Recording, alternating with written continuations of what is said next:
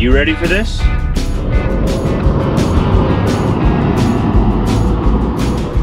Diesel, it's gonna be a good day.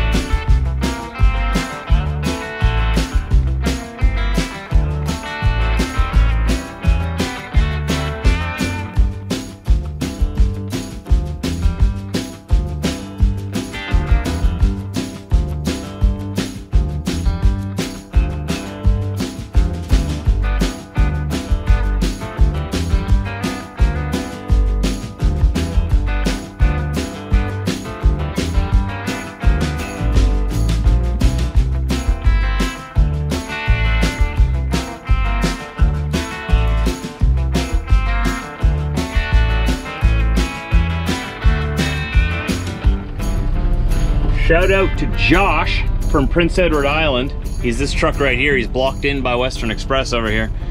It's from, like I said, Prince Edward Island. He was in here. I was grabbing a coffee from McDonald's at one of the rest areas here, and he came up and said, hey, watch your videos.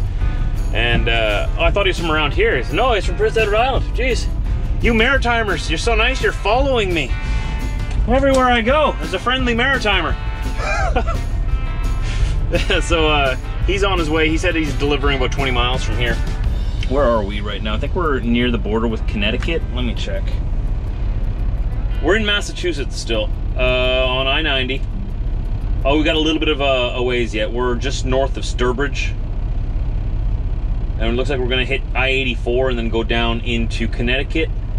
And then I'm going to take the 287 around New York City and make our way through Washington, D.C. That should be interesting today. Woo. All right, okay, well, just wanted to say shout out to Josh. And I'm sorry you're blocked in there, bud. He can't get out now because this guy came here. I can't really get, I think I'd still get out, but. Another piece of good news right now is that our fence is being put up today at our house. So hopefully he'll get that done today and tomorrow or whatever, in the next couple of days. We'll have a fence around our yard so that our dogs can run off leash. That's gonna be awesome. It's gonna make walking them so much easier in the wintertime. It's gonna be take a lot of stress off of myself and Britt, especially because she's there every day. Can't wait to show you guys. And let's get down the road. I forget what else I was gonna tell you. I was gonna tell you something else. I'll think of it. I'm excited. Let's get trucking. All right, let's see if we can get around this guy. Not a very nice place to park there, bud. Blocking us all in. Oh yeah, I can get out. Okay. Make sure my lights are on so people will see me.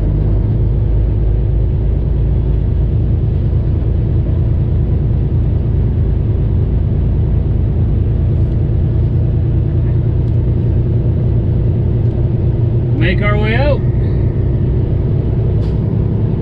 We still have 1,994 kilometers to go. That's 2 full days of driving. So all day today, all day tomorrow. Then I'll deliver this on Friday. And I still don't got a reload that I know of yet. They probably got something in the works for me though, because they always do. I did request to go home. We will see how far that request makes it. He'll get me home, I know. I have faith. I've been out for a long time now, and I had that long wait in New Brunswick there. I mean, I need to get home. I got a life, you know. My whole life isn't trucking, though a lot of it is. Let's pull ourselves out here. I'm heavy. I'm sitting at 79,500 pounds. So I am barely legal to be traveling down these beautiful interstates. Good thing I'm not any fatter, or they'd probably pull me in and give me a ticket. So it takes me a little while to get up to speed here. And I've got to be very careful. It takes me a long time to slow down. I'm going to make all my lane changes and maneuvers slowly and smoothly. But here we go. Let's get around New York. Let's get through DC. Let's get on down to Georgia. Georgia, Diesel, Georgia. Where the sun shines and the palm trees grow if you go far enough south. I really want my own palm tree one day, you know? really hope that by the time I retire, all of these COVID restrictions are going to be gone so that we can go on vacation to the US again. Because I'm going to want to be a snowbird once I'm old. Once I'm old, I have earned not having to deal with snow anymore, I think.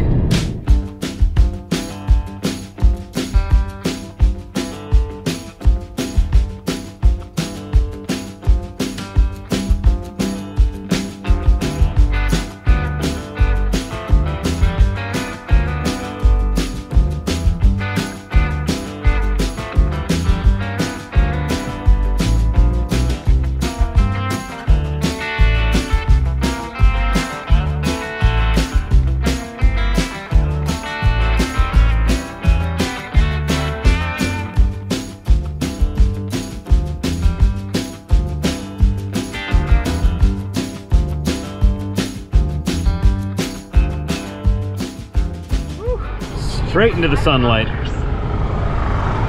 Straight into that sunlight. Wow, you really realize how dirty your windshield is when you drive straight towards the sun.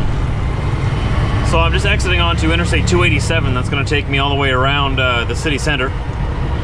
So I don't got to go through that mess. Which way is this? Midland 287 this way. Everything's under construction here, so... And it doesn't help that the sun is right in my eyes. Look at this, just a mess. Oh, we can barely squeak through here. There you go. There we go. This should be a little bit smoother traveling. And I may also take a route that's gonna route me around DC and Philadelphia and all those cities there. I was just listening to the news. Apparently they got shenanigans going on in the streets there, so probably wouldn't affect me at all going down the freeway. I'm not really too worried about it, but just in case, I don't want to get stuck in traffic. In 3 kilometers, take exit 9NS. Got two people yelling at me here. Parkway, no, I'm taking 287. Karen thinks I'm taking the long way. She's right. There's a reason for my madness. It's to avoid all the other madness. Just in case, you never know. You never know. I don't want to be part of any of that.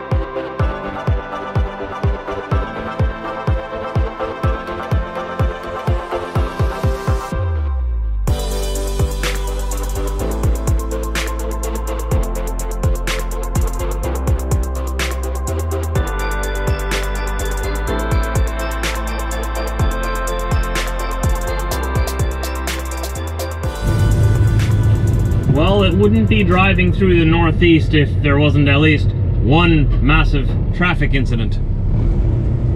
I don't know what's going on here, but there's a lot of flashy lights coming up ahead here and people are getting impatient. Starting to drive like a bunch of morons. What is this? Oh wow, whole bunch of... Looks like there's a big rig tow truck there. It's hard to see because it's at night. I can't see nothing from here, but I do see a big rig tow truck, which would make me think that there's probably a big rig that he is towing. You know, I have these thoughts in my head. Sometimes they make sense. All right, everybody, rubberneck. Let's let's all slow down. Let's all take a look. Wow, that's a lot of lights. Wow.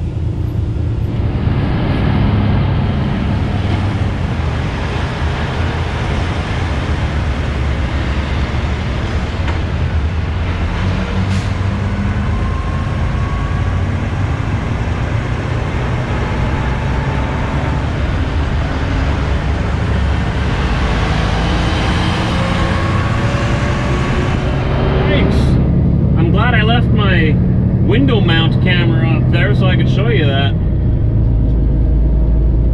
Crazy. Looked like the car rolled into the bush. I hope they're okay, but judging by all the flashing lights, I have a feeling somebody might have gotten hurt.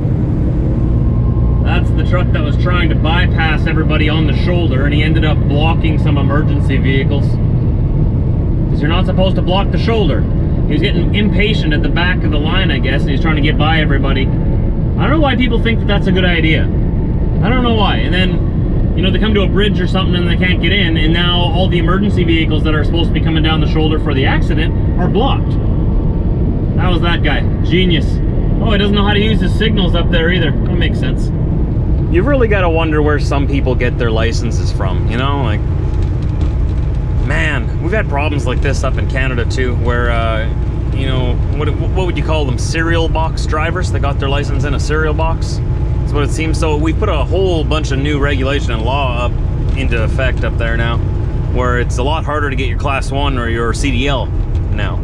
Which is, it is a good thing, but it's also a bad thing because it's also very expensive now, and with the shortage of drivers like we always have, now we have even less drivers because it's like 10 grand to get your license, I heard. And when I got my license, it was like 200 bucks. No, it wasn't even. It was like 140 bucks. And yeah, as long as you got a truck, you go take the road test, you pass, there you go, bada bing, bada boom. You're a trucker. It wasn't even that long ago. I mean, I got my license in 2006. And they've stepped up regulations since then.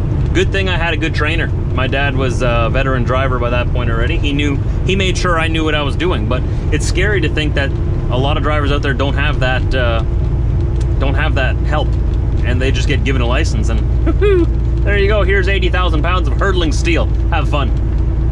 Try not to hurt anybody, okay? That thing by your finger there, that's a signal. It's optional, but if you want to use it, it's pretty cool. Don't have to. And you guys know I'm not the biggest fan of regulation, but some regulation, okay? I just like there to be, like, you know, a reasonable amount. And I think that the regulations they've brought in for getting your license now is good. I think that they've made I think they've made it safer, made it better. Because it was getting crazy, you know? Because up in Canada, we haul more than 80,000. We haul, like, I can haul 87,500 in this unit up there and up. Out east, I can haul even more. Some units, you know, they're hauling upwards of 120, 150,000 pounds. And, you know, they're just giving the keys to these drivers who they used to be giving the keys to these drivers that had, like, no training. And then they throw them out into the mountains in BC or Northern Ontario on those 2-lane highways, and they're like, all right, bud, have a good trip, eh? You know the number for 911, right? All right. Have fun. I think it's good that we make sure that people who are guiding these trucks down the highway among us are trained properly. And I'm not a trainer, okay? I'm an entertainer, but I do like what I do, okay? This is one thing I'm good at. I got this.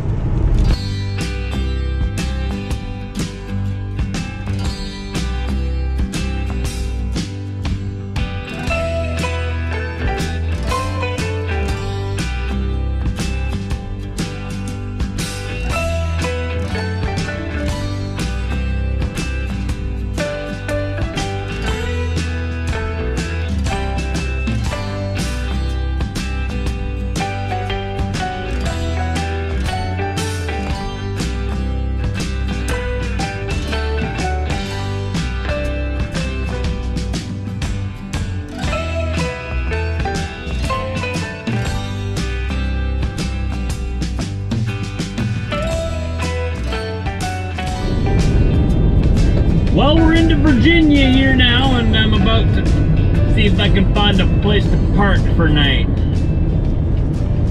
close by Harrisonburg.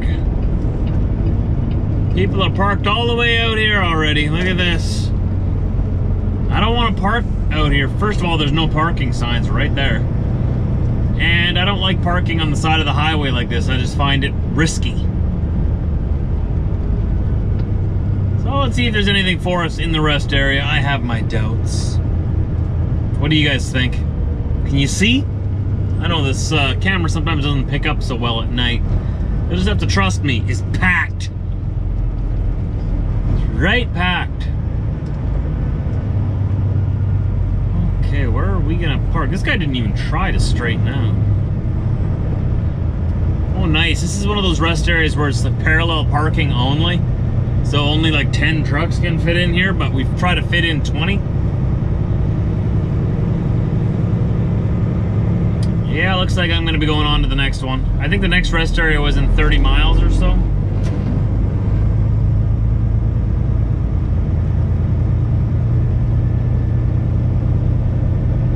This is always the name of the game late at night if you drive into the night on the East Coast. That's one thing I like about the Midwest. Oh, can I fit in here? Can I fit in there? I don't think I can. No, it's a little bit too small. Ah, come on. Well, how about up here? Can I fit in? There are no parking signs there.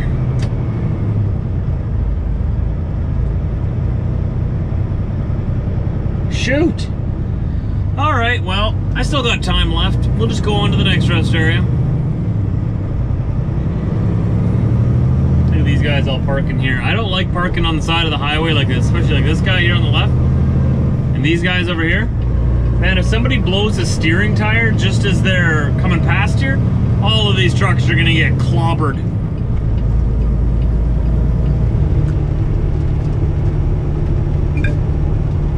You have 0 hours and 59 minutes of remaining drive time. Well then, guess we really gotta find a place to park soon then. I think the next rest area is coming up here soon, though I have my doubts that I'll be able to find parking.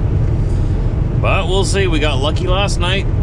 So far, we've always found somewhere to park. According to the Trucker Path app, there's some parking here at the Liberty truck stop. I think this is, what, Harrisonburg? Turn right, then your destination will be on the left. I'll have to double check. Where do you want me to turn right? Right in here. I've never actually stopped here before. Liberty truck stop. Let's see if they actually have parking. Or if the app was lying. Continue on South Main Street for 1 kilometer.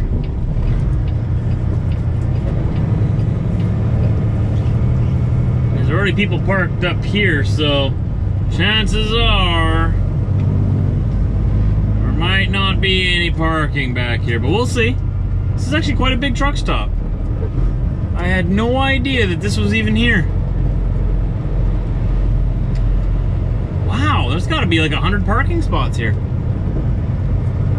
Thank God for the Trucker Path app. I like that thing. Hey, and if you find a truck stop with space, the more people that use the app and update parking lots and stuff, the better it works for everybody. Let people know when there's parking.